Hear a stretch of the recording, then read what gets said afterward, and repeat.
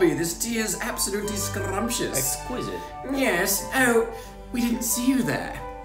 Welcome to Marketing and Tea Time with Robby and Dani.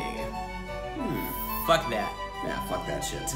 All right, guys, let's get to work. Let's cut to the chase. Let's cut through the bullshit. Yeah, Hey. hello. Hey guys, We're doing marketing. I'm here with Dani, Yeah, and we're doing marketing. marketing. Get down. Get down. Get down. Put that cookie down. Get out of the chopper and put the cookie down. Quick, let's go. He's going to steal all of our cookies. Maybe we'll use this opportunity to talk about something I noticed that you're very good at.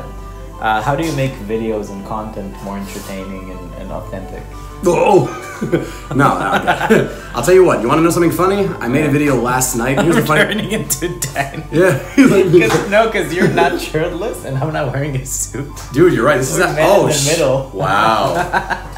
Honestly, I was even thinking of wearing a bow tie to this thing. That's the truth. 'Cause I wanted Robby to feel like more in place. So Dani, how do you bring more authenticity and fun? And I will tell you exactly how. I will tell you. Videos and conversations with women. Robby, I would love to answer this question, my friend. Okay, so it's actually really simple. Last night I sat down to make a video, and I even wrote down exactly what I was going to talk about. But then when the camera flipped on, the words that came out of my mouth were actually what I was really feeling. What I was really feeling was I didn't feel like making a video, and the video was about how to make a video even when you're not feeling like making a video. So the point is, literally verbalize exactly what you're feeling at that exact moment.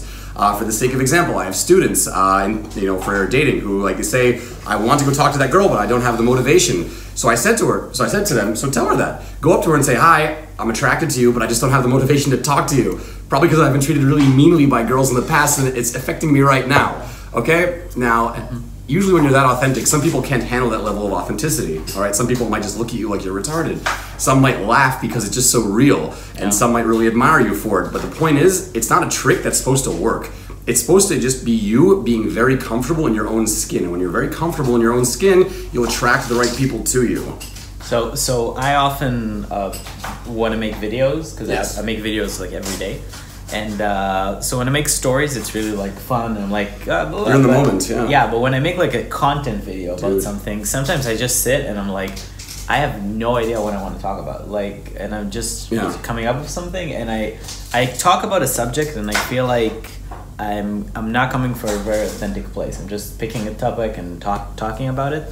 So how would you recommend, like you're in my situation, because you can't make a video every day about not wanting to make a video. No, of course not. You know? No, of course not. So first of all, like the reason why, that's why Gary Vee says document, don't create. Yeah. Because when you're documenting, you are in the moment. But Gary Vee has a staff of like 10 people filming him at all times. So, Yeah. there is that little effect. But the truth is, I also haven't fully mastered this.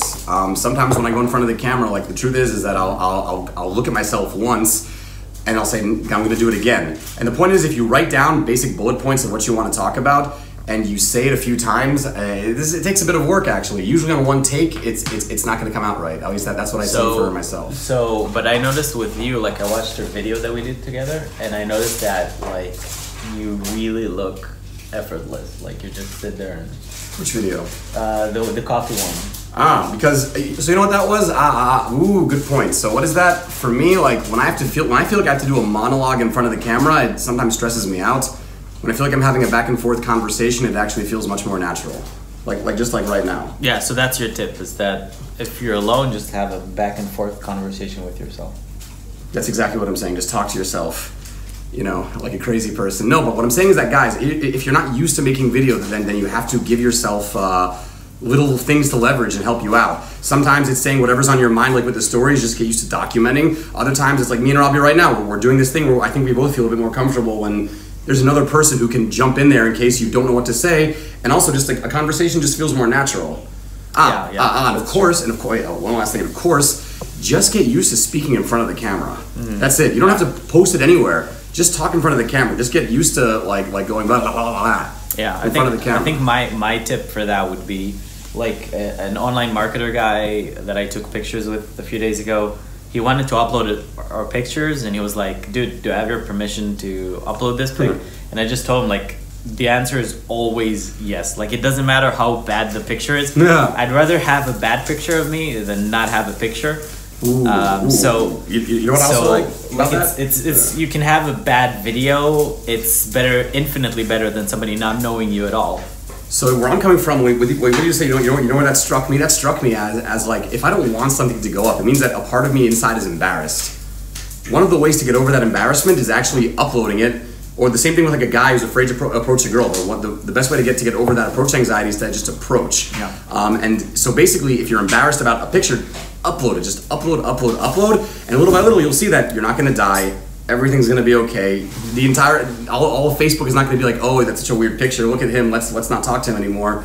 No, even more than that. I'm saying like you cannot hurt yourself by uploading content. Like no matter if it's bad content, like a client of mine that I did a video with, and he talked to me this morning, and we uploaded a post about it, and we said if you want to see the video, just message me or something. And like 20-30 people messaged us, and the video was really bad because you can barely hear what he's saying, and it's not very well shot. And he's like, dude, it's wasn't a good video, and people are saying that it wasn't very good. So I explained to him, like, we're living in an age where if you don't like something, you just click it off. Like, it's so easy. And nobody remembers that. Like you could upload a bad video today and then tomorrow upload a good video. Nobody remembers, like, even the great videos. Like, nobody remembers. Not for a long time, anything. anyways. No, not for a long time. Like, it's funny. I click the save function on a bunch of videos that I like. I never rewatch them. Never. Like, Facebook's like, hey, you forgot those videos. Like, exactly. It's like you have 10 unopened saves, and I'm like, okay, whatever. Like, it's okay. But also, let's just take you know Logan Paul. Let's take Logan Paul for example. He shot the whole suicide thing, and the entire community went nuts, and YouTube removed him from like their ads, all sorts of stuff like that. But he actually became bigger than ever because people were wondering, who is this guy?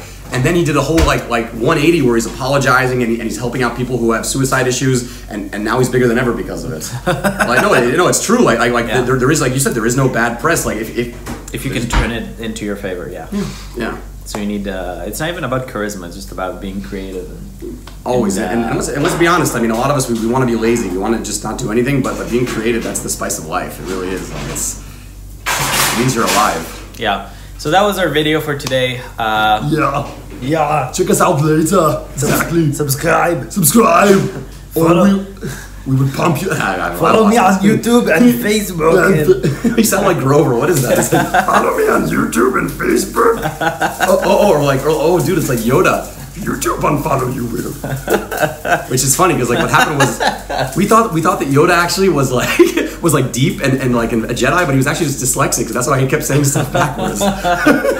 Come to my seminar. Come to my seminar. Seminar, come you will. Yeah, so thanks for watching, and do subscribe and check out Dani in the link below.